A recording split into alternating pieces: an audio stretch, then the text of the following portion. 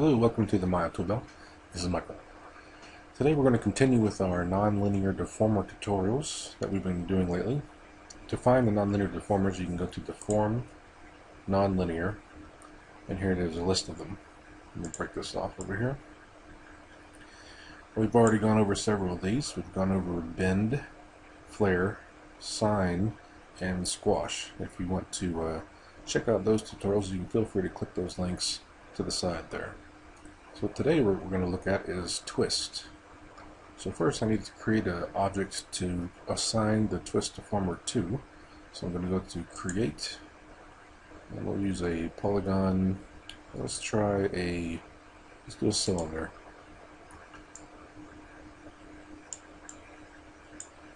Okay, so with my cylinder created now, I need to go in over here to the channel box and decrease these subdivisions caps down to 0 because I don't really need all that geometry there, and I'll increase the subdivision's height.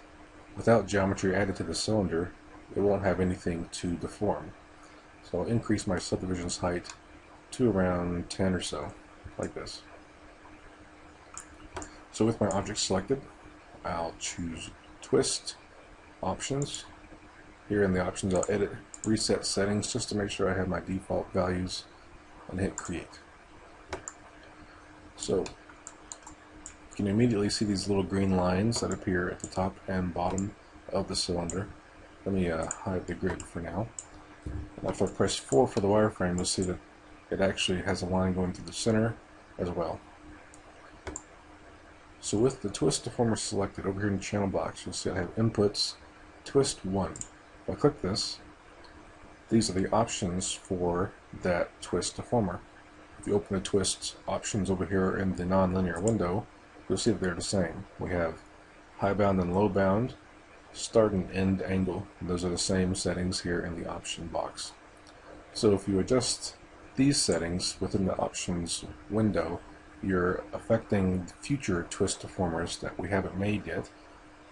But to affect the current twist deformer, we'll need to adjust the options here in the channel box or in the attribute editor. There's also the envelope setting, which is added to a deformer after you've made it, and we'll go over that in just a minute.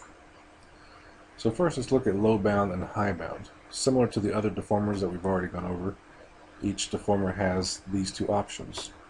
If I go into wireframe again and choose low bound and middle click and drag, you'll see that it increases and decreases the size of the deformer all the way from the middle as the lowest it can go, and it can extend beyond the object like this. High bound is the same way, going the other direction. You can extend the deformer beyond the object or push it down to about the halfway point of the deformer. So then our start angle and end angle will adjust the actual twisting of the object. If I adjust my start angle, you'll see that down at the bottom that it starts to twist the bottom of the object while the top of it stays where it is. I'm going to turn on wireframe on shaded just so you can see the geometry as it deforms. So you go left or right, negative or positive values to adjust how this deformer affects the geometry. And similarly, you have end angle, which will do the same for the top of the deformer. So as you can see, maybe a cylinder wasn't the best choice to demonstrate this deformer, but with the wireframes showing, you can see what's happening with the deformer there. Let's go ahead and delete these, and let's try this on a different object. Let's go to create polygons, and how about we do a Taurus? Might be interesting.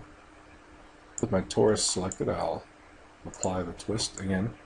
Now as you'll notice, the twist deformer attempts to center itself on the object you create. You might find you need to reposition it, like I'm going to do here. So I'm going to rotate my deformer, so I'll twist it in this direction.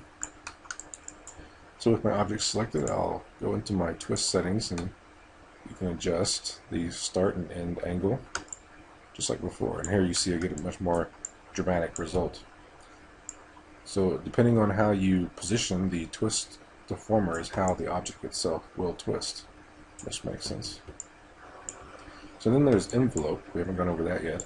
The envelope setting is essentially a percentage slider. An envelope value of 1 is showing 100% of the twist that you've applied to the object. If I take my envelope down to 0, you're essentially turning the deformer off. So now the twist deformer has no effect on the object. And you can increase this envelope from 0 to 1 to increase the percentage value of the effect that's taking place. With an envelope of around 0.5 or so, you're getting about half of the effect overall. If you increase it all the way to 1, you get the entire 100% of the effect. So you can see that my Taurus is kind of blocky and chunky through here. That simply is depending on how much geometry we have available to twist. If I choose my Taurus and increase the subdivisions like this to make it more smooth, then it looks a bit nicer. So with my deformer selected, if I go to Modify, Transformation Tools, Show Manipulator Tool, we get some handles here that we can use to adjust our deformer without necessarily having to adjust them over here in the channel box. If I click on this handle here, I can move the high bound and low bound in and out on either side. And then instead of a diamond handle like we have for the high bound and low bound, we have these circles that we can click and drag on to adjust the actual twisting of the start and end of the deformer. Also, if you'll notice, down here in my help line at the bottom left, as I click and drag on these handles, you get a degree. So if you know you want to twist it 90 degrees, you can use that value being displayed in the bottom left corner, which might be kind of small in the video, but it's showing me the angle of twisting for this handle here. So right now this is around 93 to be exact. While this one over here is at like -60. So the twist deformer is pretty simple to use. It's, it's got some pretty self-explanatory type of use.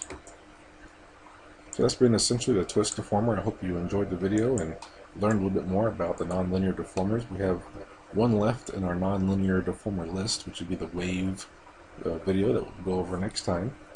Thanks for watching, and I'll talk to you later.